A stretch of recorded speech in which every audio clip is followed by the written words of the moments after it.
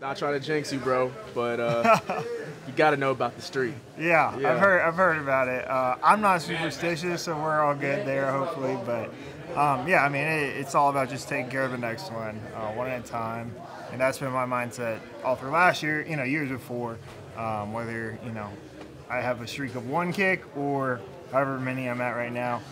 It's just all about the next one, what we can do to help the team. How do you stay composed? I mean, you noticeably stay composed and even kill on every kick. How do you do that mentally? Yeah, I mean, a lot of it's just the preparation. I mean, that's kind of the role of the kicker, punter, quarterback even. There's a lot of positions out there where no matter the emotions of the game, how big the moment it is, you got to do your job just like you would in practice or those big moments. And if you get too high or too low, it's hard to be consistent. So that's where I try and stay kind of even keel throughout the whole game. So I believe this is about to be your third or fourth game in Arrowhead Stadium. Yeah. How do you deal with the crowd noise and all of the things that come with that as a kicker? Yeah, I mean, it's definitely part of it, but I mean, I've done a pretty good job, especially in these last few years as I've gotten older. Getting used to those big environments. I mean, I played in SEC football in college, so there are a lot of loud stadiums there as well. But you kind of learn how to block it out, and I mean, it's always fun going on the road for us as a team too. It's kind of us versus the world, and you got to be smart about your communication, and because it does get loud in there. But we do a pretty good job of preparing, doing all the things we need to, so we can control that atmosphere. You were talking about playing SEC football. I know you have another family member still playing SEC football right now as we speak. Exactly. How you feel Brooke's been doing this season? Little brother's been doing good. So I think it's exciting. He came off an ACL tear last year, so he's still getting back to healthy, I think. But cheering him on and cheering the Auburn Tigers on day by day. So first of all, just how did this opportunity come about, and how exciting is it for you to be here?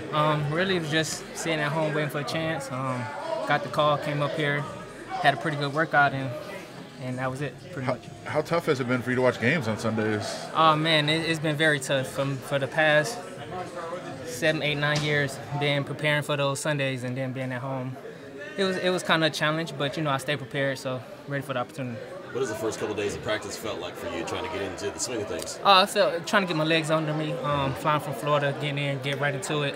Legs kind of heavy, but playbook-wise, similar to what I ran in Miami my first couple of years, so that's coming along well. Just got to get myself in football shape. Obviously, they're down to 4 receivers in the active roster now. I mean, have they talked to you about maybe coming up for Monday, and how quickly could you be ready to actually do that? Oh, man, that's all up to coach, man. I don't have no word for that one. But how quickly could you be able to, would you be able to? Oh, man, what they need me to do, I came in ready to play whatever they need me to play, for sure. Cool. How tough is this system to pick up?